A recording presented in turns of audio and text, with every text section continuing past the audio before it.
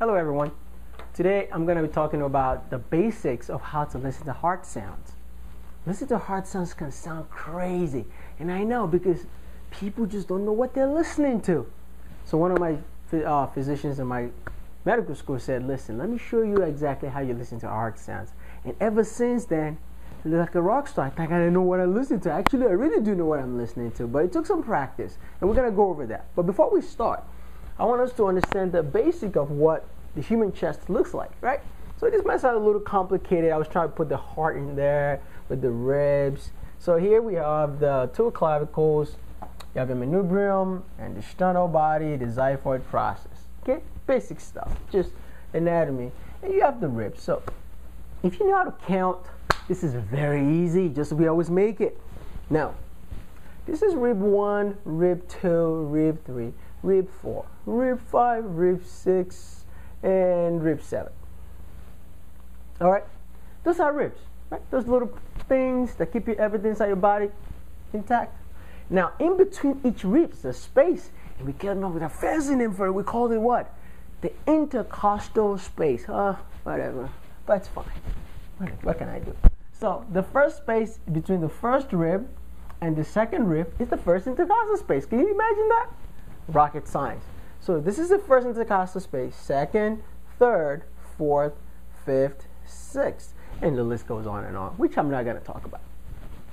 Now, we have your nice, beautiful heart sitting there. It's just a pump, guys. I love you, I know, but the heart is just a pump. Most of it's actually in here. So, and the way we listen to heart sounds is we start here at the top, in between so before we even go there, we have four valves in our heart. Let's start with the basics, okay? 4 valves. We have the nice, beautiful tricuspid valve, the mitral valve, and we have the aortic valve, and one more valve I forgot to put in there. I might just put it in here, right here somewhere. That will be your pulmonic valve. Now, the way the valves are set up and the angle at which the heart is set up doesn't make any sense when you listen to the heart, but it sort of kind of does. When we want to listen to any pathologies involving the what? The aorta, we go up in between the second and the third intercostal space. So that's called the aortic region, and there's a fancy name for it. So this is the right side of our body, and this is the left. How easy can that be? And we call this the right, which is the right side, upper, because sternal border, RUSB, right there. Right, upper sternal border, right? Upper sternal border. But it's in between the second and the third intercostal space. So kind of right in this region. It's a region. It's like kind of a little area. In order to listen to our pulmonic valves, you have to listen next right here. That's called the left upper sternal body, right? This is the left side, the upper sternal body. To listen to anything that has to do with tricuspid, you come a little, you drop down a little bit, and you get the left lower sternal border of the tricuspid region. There's 3 little valves between your right atrium and your right ventricle. And the apex is between the 5th and the 6th intercostal space. So kind of all the way here. So the way we listen to a heart sounds is we start up here, like that, and drop down and make a left. So it's kind of more like this. So we have a mnemonic for it. Aortic, right? Pulmonic, tricuspid, and mitral.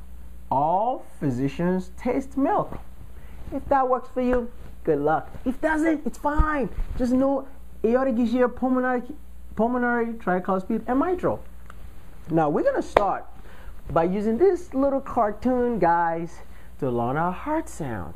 We're only going to go over the basics, and I'm going to throw in some 2 pathologies. And if you just know those, trust me, everything else, don't worry. We might pick it up on echo, or just say, you know what, it just doesn't sound right. So let's know the normal. Well, we're going to need a stethoscope, right? So this is not your typical stethoscope. This is actually a Littmann cardiology stethoscope. It doesn't have a bell, but it does. It's a different kind of stethoscope because both the bell and the diaphragm are actually combined in one. So you have to be really, really good at using stethoscope to be able to buy this. So if you end up buying this and you're like, I don't know what the bell is, well, the bell is part. The way it works is, it depends on pressure. It's a pressure gradient. If you press really, really hard, guess what? You're using the diaphragm. Now to use the bell, you have to lightly place it on the chest to listen. So you have to be very good at using this. I don't really say you shouldn't buy it, but most likely I say get the one that has a bell and has a diaphragm, so at least you know how to switch it back and forth. So, but we're going to use this in an example. Now, we're going to start with S1, S2. Everybody wants to know, oh, what am I listening to? I want to know what that is. What is that? Is it aortic regurgitation or aortic stenosis? No, don't worry about that. Just know what a normal is. And the normal is what? S1 and S2. We know S1 is what? S1 is when the mitral valve and the tricuspid valve close. So when the blood from the atrium goes down into the ventricle and the ventricle is trying to squeeze, guess what? You don't want all that work. It's like you don't want to, have a basket that you keep throwing stuff down the drain and it's just going out the other side, right? So when the heart tries to contract, the blood inside the ventricle does not want to go back into the atrium because that's not where we want it. We want it to go into your body, right? Go through the aorta and go right above the hill and go down. So in this case, both valves closes. And when they close, we get S1. Look at that. That's how we get S1. Isn't that smiley? I like the smiley face. Tell me you like it, right? So how do we get S2? Well, now the blood is trying to get out from the heart. The heart is squeezing, doing what? Systole. It's just a fancy name they give it, but it's just contracting. When the heart contracts and now has to overcome the pressure inside the aorta, right? Bam! These valves and this valve are gonna open up. It's like open, the blood's gotta come through. When the blood goes through the aorta, right? During systole, as the ventricles try to relax, so that can receive more blood from the aorta, because this is a continuous circuit. It's not stopping. The train is moving.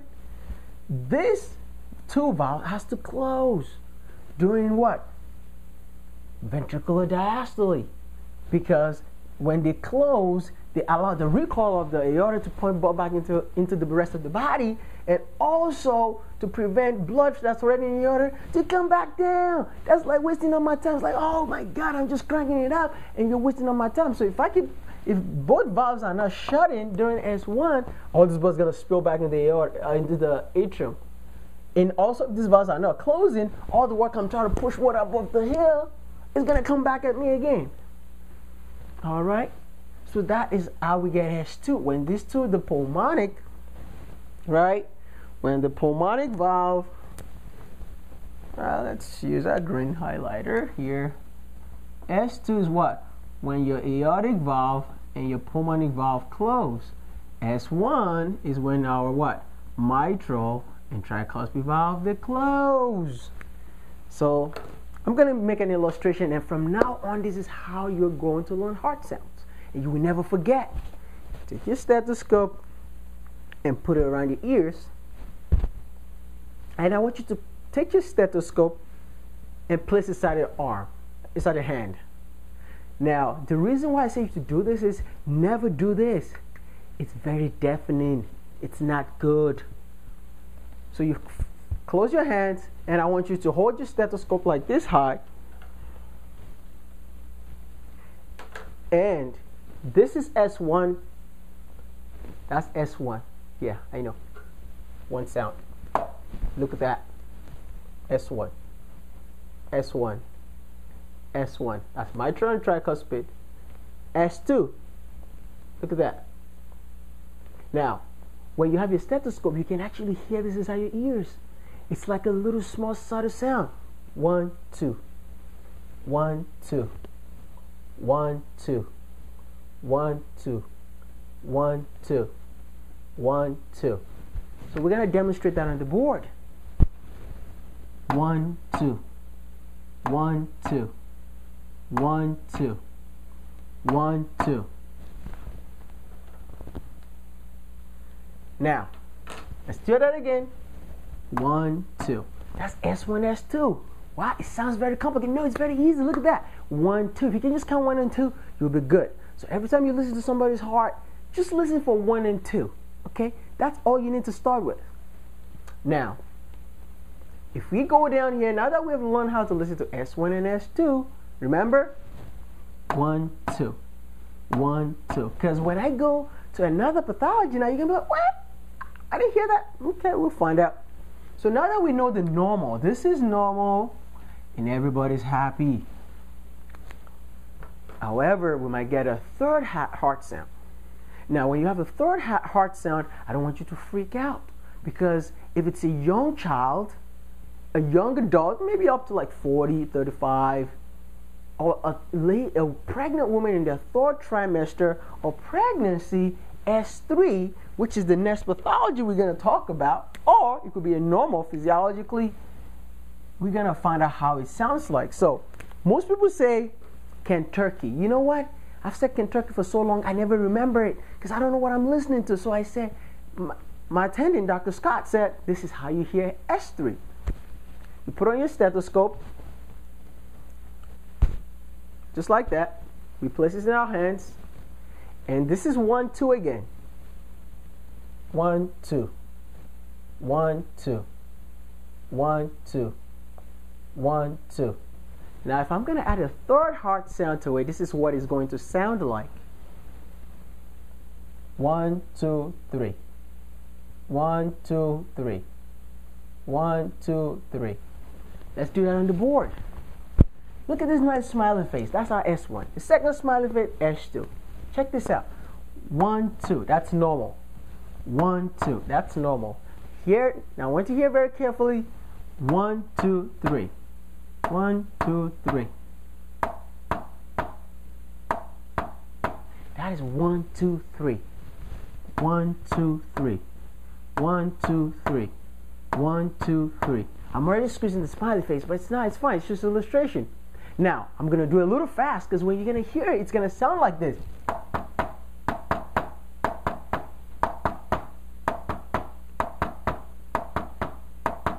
Hear that? That is S3. So what really causes S3? Usually, it's due to when you have a heart that's dilated or non-contractile ventricle that's just big and is full with a lot of blood, and the atria is contracting and spilling a little extra blood down into a already non-contractile ventricle. So basically, when you have a huge ventricle, let's find a nice big diagram here. So let's put, if this is your heart and it looks this big, and there's just so much blood inside here, and the atrium is not contracting, so it's the oscillation of blood between the atrium and the ventricle. That's usually what causes S3. But when does it become a pathology? Well, guess what? People with heart failure. So if somebody has heart failure, congestive heart failure, it could be what? Diastolic dysfunction, it could be systolic dysfunction, the heart is just not contracting, or it's what? You have severe myocarditis and you've eaten up all your heart muscle, and guess what? It's just thin muscle left in there and they're not contracting well. Now you got a lot of what? A lot of blood inside the ventricles, and now the atrium is contracted with all this fluid inside the ventricle. And that's pathological. So this is how I do it. If somebody tells me, oh, you know that patient has congestive heart failure. When I go to the patient and try to listen, well, where am I going to place my stethoscope? Well, I'm going to start at the aortic region, right? And we're going to go to the pulmonic region. And then I go down to the left lower sternal border and then go to the apex. Now, here's the trick, guys. When you listen, there's a left-sided S3 at the apex. You place the patient on the left lateral decubitus position, and you can hear this sound.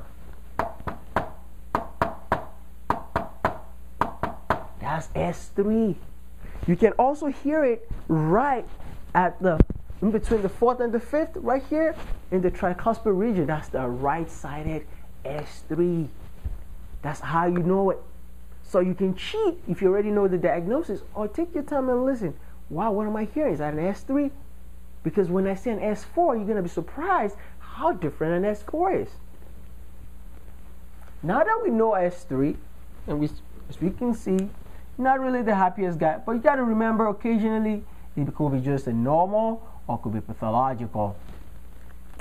Now, on to S4. S4 is very interesting. Now, in America today, how many people do you think has hypertension? A lot of people has hypertension.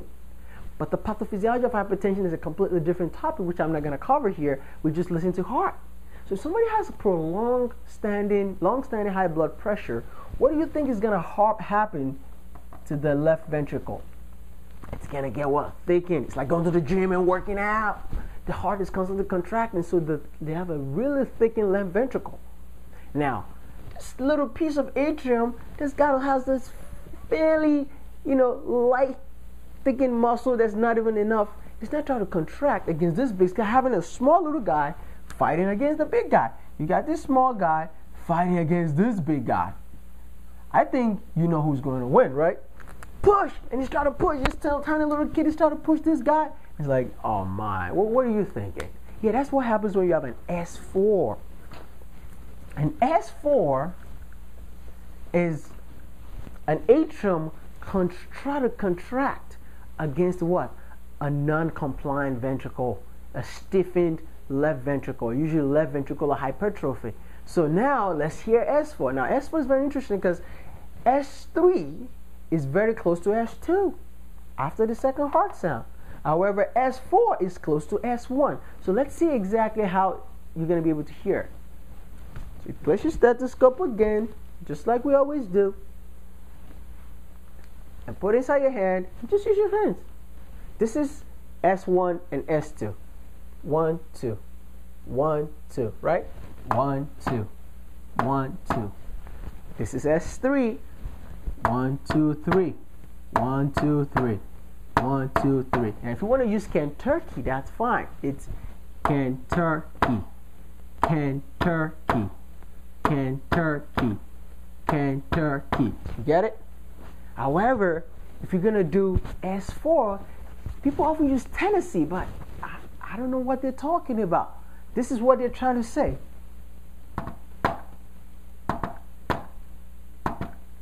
Can you hear that? Now, that's absolutely different, right? Because it sounds like this. Now, S4 is so close to S1 that when I do it really fast, you might not even notice. Look at this.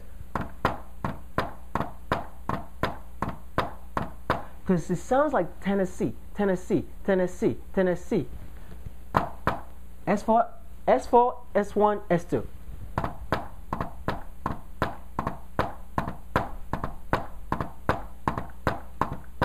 So that's how I do it. Very, very easy. So let's try S1, S2, S3 again. 1, 2, 1, 2, 1, 2, 1, 2, 1, 2, 3, 1, 2, 3, 1, 2, 3, 1, 2, 3.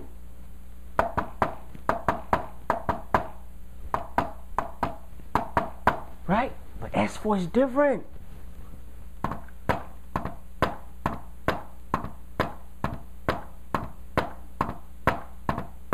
That's S4, guys. So this is the basics. If you just know S1, S2, and you're able to detect S3 and S4 in patients, that's great. Because now you can build on your knowledge, and I want you to go to the website I'm going to write below as a description of this video so you can go and learn about the more complicated aortic murmurs, aortic stenosis, pulmonary stenosis, aortic regurgitation, and tricuspid regurgitation, mitral regurgitation, mitral stenosis, all of the complicated pathologies of different heart sounds. But honestly, this is where I do it.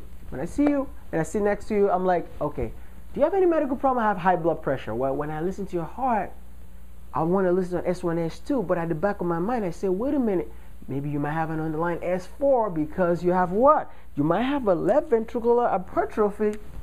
So let's draw your heart. Look how thick that muscle is. Yeah, that's what I'm talking about. Right? If you have a left ventricular hypertrophy, I might be looking for an S4. And that's how I pick it up. Right? But if you have heart failure, I'll be looking for what? An S3. And that's basically how you listen to heart sound. I hope I made this very, very easy for you so you can go ahead and teach somebody else. Sit next to each other in the hospital, at home, bring out your stethoscope, put it in your hands, and just listen. You can hear it all loud and clear.